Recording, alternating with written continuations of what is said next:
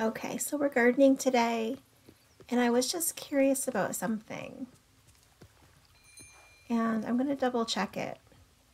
Okay, so I'm going to buy one wheat, one lettuce, and one carrot. Okay, so the wheat is 1 coin, the lettuce is 3 coins, and the carrots are 10 coins for the seeds. Okay, thank you, Goofy. So we're going to go over here. We're going to plant just one of each.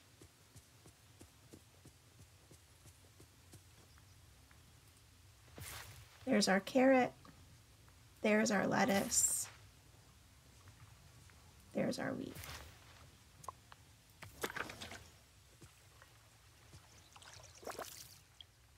Okay, so our crops are ready to be harvested.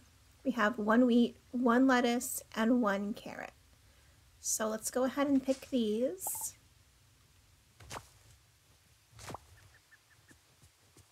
And we'll go over and sell them and see how much we get.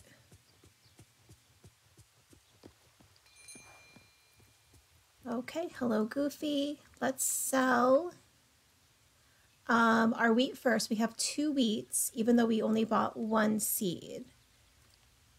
So we'll sell that and we get 4 coin. So we bought 1 seed for 1 coin. It yielded 2. So we were able to sell it for 4.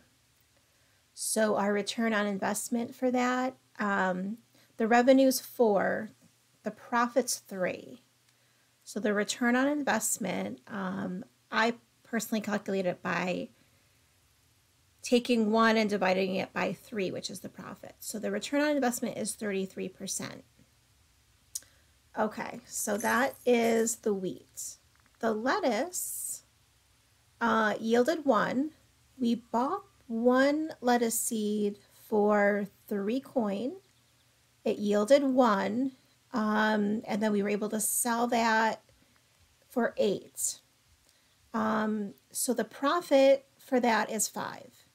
And return on investment, the way that I calculate it, which is the cost divided by the profit, is 60%. Okay, so that is the lettuce. And then the carrots, we spent 10 coin on the seed. It yielded 1, and we're able to sell it for 44. So the revenue is 44, the profit's 34, and the return on investment is 29. So it's the $10 divided by 34, not dollars, 10 coin divided by 34. So that's 29% return on investment. So that's the carrot.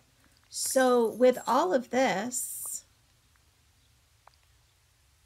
as far as return on investment of just coin, the lettuce actually looks to be the best moneymaker. Selling lettuce is going to give you a higher return on investment. So just keep that in mind when you're playing. Yeah, thanks for joining us, and stop back for more beginner tips.